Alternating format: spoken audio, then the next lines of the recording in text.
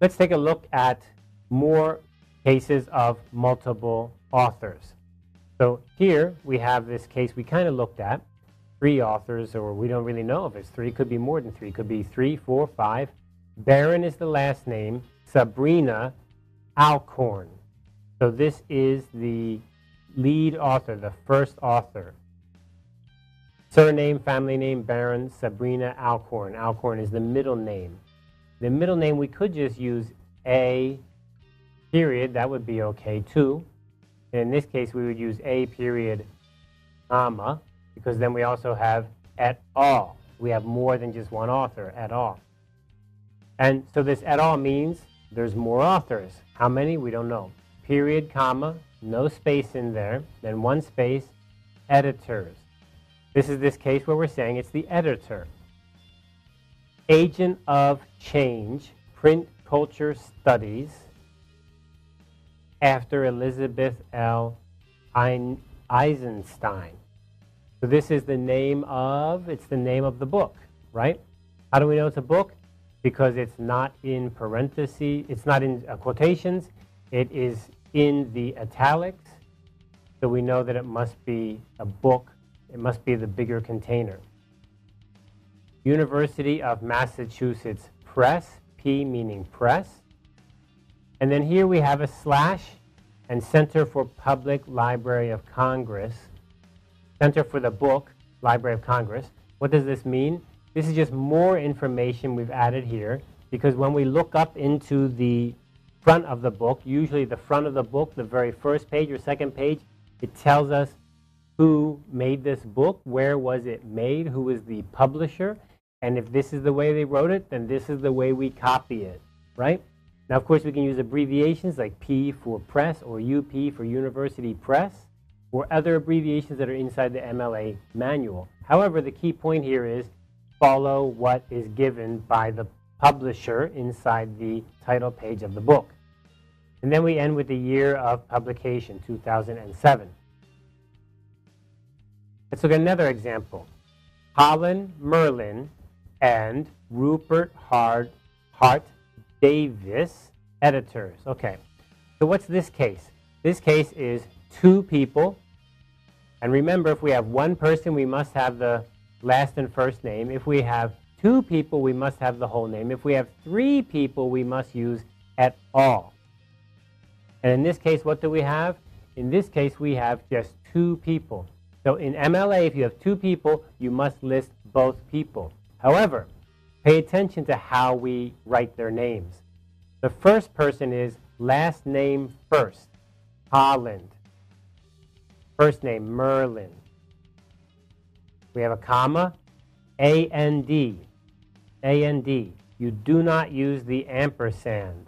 This ampersand, whoops, let me write it over here. This thing here. Ampersand, no, you cannot use the ampersand. You must use A-N-D. So here we have our and. Now look what we have. Rupert Hart Davis. That's a person's name. Some people's English names can be written with the hyphen like that. That's okay. There is no comma here. Why is there no comma here? Because Rupert is the first name. Hart Davis is the last name. Let me say that again. Very confusing, right? Rupert is the first name. Hart Davis is the last name, the family name, the surname. Now, this is a reversal. It's very interesting in MLA, quite the opposite of APA. And it's easy to get confused because it looks like it's inconsistent. But pay attention, we'll follow the rule. For the first author, that is Holland Merlin, for the first author, you must use the last name first. Then a comma, then you put the first name last. That comma there tells you that the name is reversed. Whenever you see a name and a comma, then another name, this is telling you that the last name is first and the first name is last. So that's the first author. What about the second author. For second author, you use the conjunction and. And for the second author, you go ahead and you put the first name first and the last name last. And there's no comma, because comma tells you the names are reversed. So for MLA, you only reverse the names of the first author in the reference list. The second author, you write the name normally. First name first, last name last. And what about for three authors? Well, three authors are easy.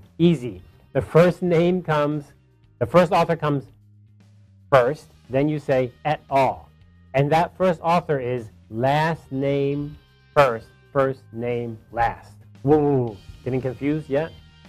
Okay, so the MLA looks like it's got some inconsistency there, but actually it's pretty easy once you get the idea. It's only the first author that we reverse the name.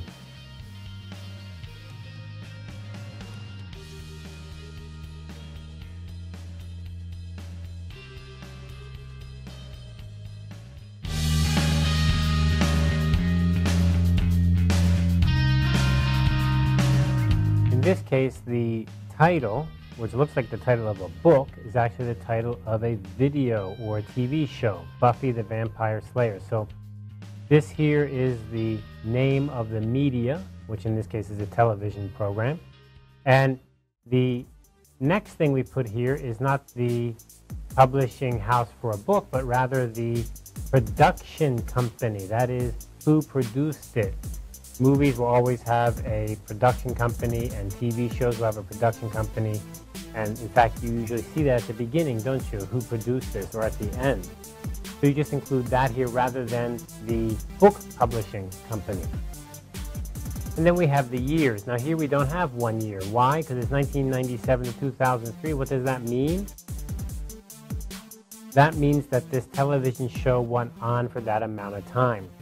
So this is a little bit of a special case. What we're doing is we're citing some information, or we're talking about someone inside of our research paper, and that person is an actress, and that actress's name is Geller Sarah Michelle. Last name first, don't forget. And that is an actress or a performer. And what we're doing is we're citing that person, or we're saying something about that person, or we're taking some information that is kind of from that person. And it's not just one episode or one thing that person said, but rather the whole series of television shows that that person was in. So we use the name of the whole television series, in this case called Buffy the Vampire Slayer. And what's the date? 97 to 2003, 1997 to 2003. So that is fairly common, a little bit of a special case, but fairly common. Now here's the same television program, only now we're not citing the actress. In our research paper, in our book, we're not talking about the actress, but rather we're talking about the director, or we're citing some information about the television show, and that information we're citing, that information we're talking about, is related to how the show was made, or maybe some camera angle or something special in the show. And who controlled that? The director controlled that. So in that case, the reference would be the director. And here the director is Whedon, Joss. That is, the last name is Whedon and the first name is Joss Whedon. And what is he? Is he an actor? No, he's creator. Actually, in this case, he's the showrunner, I think. But in any case, we look into the show information and we go ahead and we write that. Now, how do we find that information? How do we know what is the job that the person did, or who's in charge of that?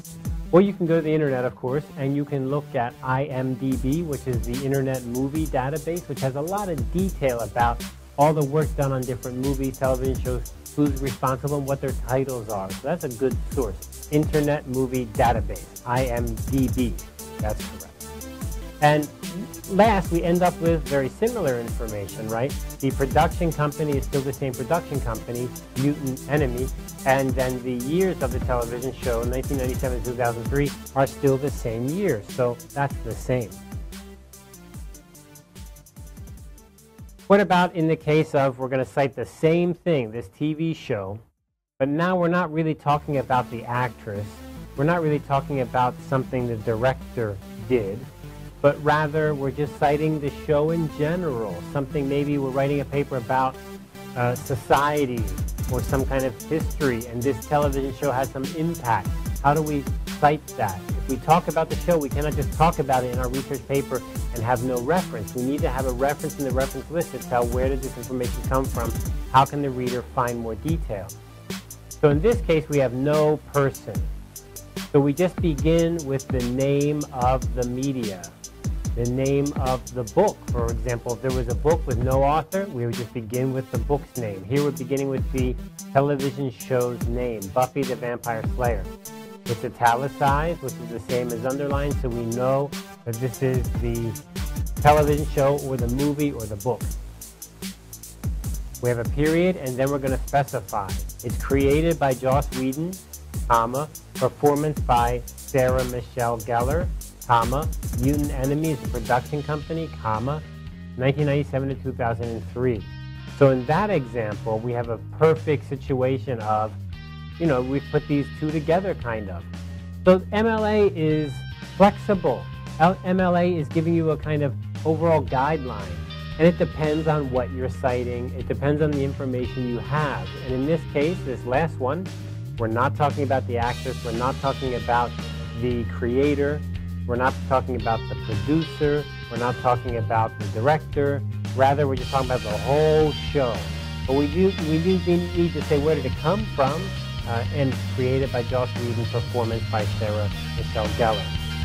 That's a nice little combo example.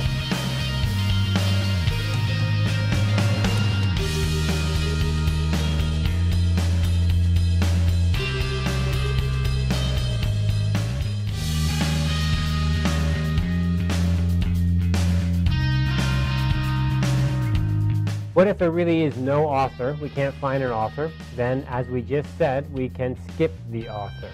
So here's an example of Beowulf, which is an ancient, famous book or story, and we don't know who the author is. So what do? We just do not write the author's name. Do not write the word anonymous. What does anonymous mean? Anonymous means that the author is unknown. An unknown author we can call anonymous. However, the MLA is very clear. Do not write anonymous. Just skip it and begin with the name of the book or the paper or the movie or whatever. Then we say translated by Alan Sullivan and Timothy Murphy. Now, first name first, last name last. First name first, last name last. They are not the author. They are translators in this case. And then we have an editor. So it's edited by first name first, Sarah, last name last, Anderson, comma. Pearson is the publisher, comma, and 2004 is the publication date of this version. Now, there could be other people who translate the book, and the book does not belong to someone. The book is rather written anonymously. We don't know who it is. But in this case, we say this one. The one I have is from Pearson, and it came out in 2004. So that's very clear to help someone find it if they're looking for it. Now, another common situation with no author would be the paper or book is published and it does not have the name of an author, but it was published by a group, by a company maybe.